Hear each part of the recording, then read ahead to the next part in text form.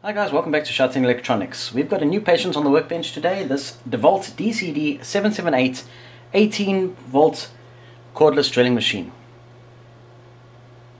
Now let's take a look at what the problem was. This thing did take a fall the other day, and after the fall it worked fine for about half an hour or so, and then all of a sudden, as soon as you were drilling, it would stop and it would just basically blink that light there. Now and then it would turn for a bit and then stop and blink the light. Also found out if you turned off the hammer action and just turned off the hammer there, the impact, and turned it to normal, it would work a bit longer before stopping.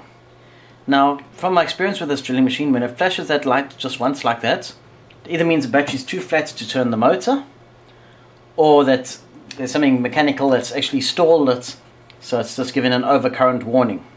So what I did is, when it stopped working like this, I went to the supplier and I tried my battery in one of their drilling machines just to confirm that my battery and the charger are fine.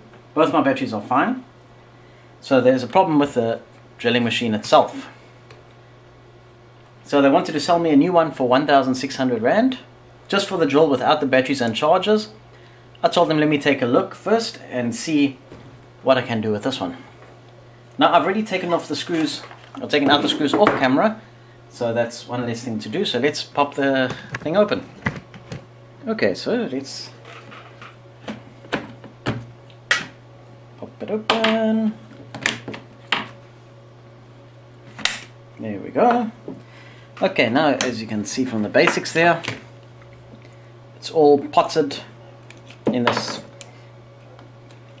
waxy type rubbery stuff, so that doesn't help us much. Let's hook up the battery. It's still giving us the light, okay. Not turning, and as I say, this battery is good. Let's take a voltmeter. Hope you can see it there, DC volts. I'm going to go on the altitude terminals of the battery, which is the high current terminals, which is basically the terminals for all the cells. Okay, 20.4. Now if there is a stall or something that's causing this thing to cut out on the current protection, we should see that drop as soon as I pull the trigger. Nothing. Okay, so that means that it's not drawing too much from the battery, and definitely nothing with the battery. Take the battery out, and we're going to start taking a look at the drill itself and how it operates. Okay, so you've got your terminals over here, your two terminals for your main current, and those are either balancing terminals or those are maybe a sensor or something. Okay, then we've got our capacitors. We've got this whole nice little section here. We've got our switch, our trigger, with our forward reverse switch over here. We've got some nice beefy wires going into the motor. This is a brushless motor. And then if you look at the back, we've got a whole bunch of thin wires over here. That might be an encoder. So let's try something. Put this back.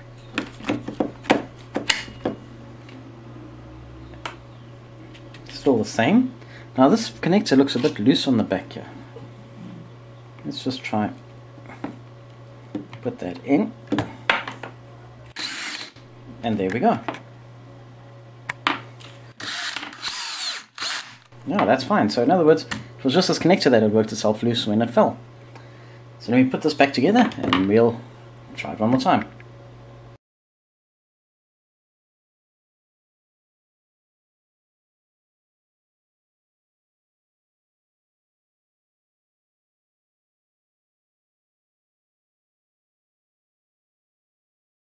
Now let's do a nice little test.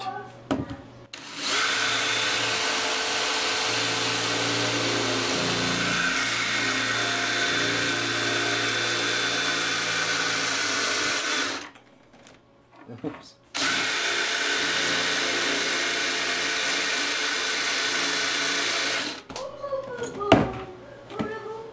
That's what happens when you drill into a magnet.